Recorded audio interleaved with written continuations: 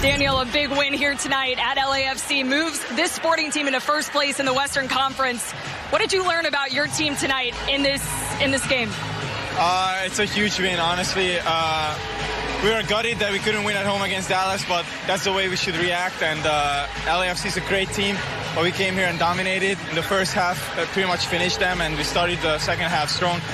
And then that's all you need. I'm proud of the team, and I think it was a great performance.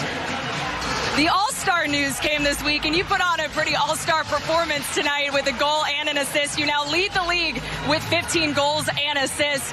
What allowed this team to break down this LAFC defense and find 4 goals here tonight? I think we were very good at obviously just covering spaces and getting the ball from them, and then switching to counterattack. The transitions were, I think, the key in the first half, and they couldn't handle it. And honestly, everybody played a great game, and that's why if everybody's on their top game, I think we're a very good team, and we should always come out on top. I saw you talking with the All-Star coach, who just so happens to be Bob Bradley here of LAFC. What did he tell you after this game? He just said congratulations, and I said thank you very much for picking me. He said I am having a great season, so we just kind of said see you soon.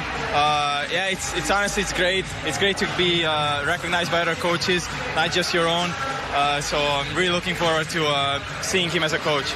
Daniel, congrats on the goal and the assist and on the win. Thank you.